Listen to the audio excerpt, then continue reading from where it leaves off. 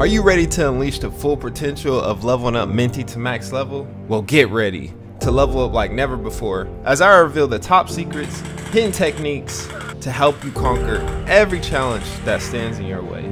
This is the ultimate Minty guide to max level in Ghost of Tabor. Now, a quick brief on how much experience you need for each level before we get started. Level 1, you will need 50k, but I had the Godfather pack. I started at level 2, so questioning on that one. But also level 3 is going to be 75k, and then level 4 is going to be 150k, and then the last one, oh my god, this one is actually a grind, is 325k.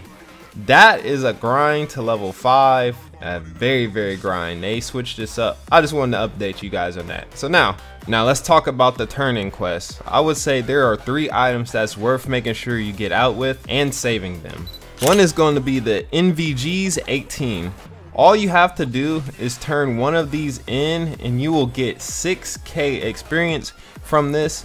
If you see any of these, they're really expensive ones, I'll say turn those in, man. Sometimes the money is worth it, but if you're trying to get the quest done, quest is priority. So in this turn-in quest, this is probably one you guys see a lot, is the 2 walkie-talkies you have to collect for Minty.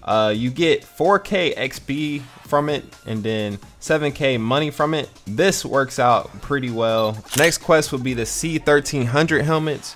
You will get 7k experience for turning in 3 of these. I usually find these a lot in Missile Silo, in the crates, in the elevator, and also near the bunker door.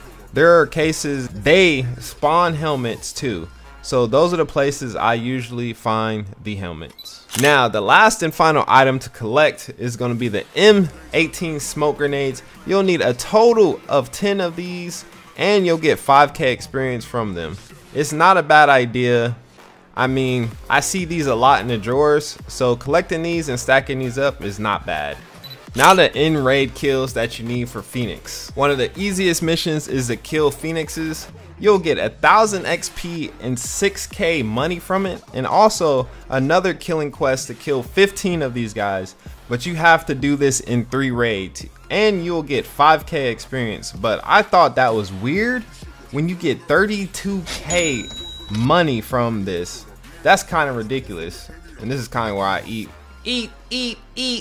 when it comes to money.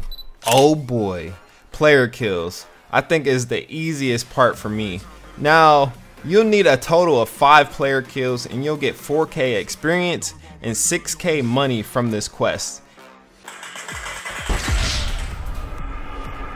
And the last one is killing 10 players, but do this only with 7 lives and you'll get 5k experience from the quest and 9k money from it. So if this video helped you guys in any way, if you don't mind stabbing that like button for me and stabbing that subscribe button. I have more Ghost of Tabor videos coming your way. Also, I help players get better at the game, like our first Timmy, Chris. What the fuck? He's way better than what he is now. So if you're looking for a one-on-one coaching, there's a link in the descriptions. But other than that, if you like videos like that, I do have a full guide on how to level up Spectre, and here's the video. I'll catch you guys next time. Peace.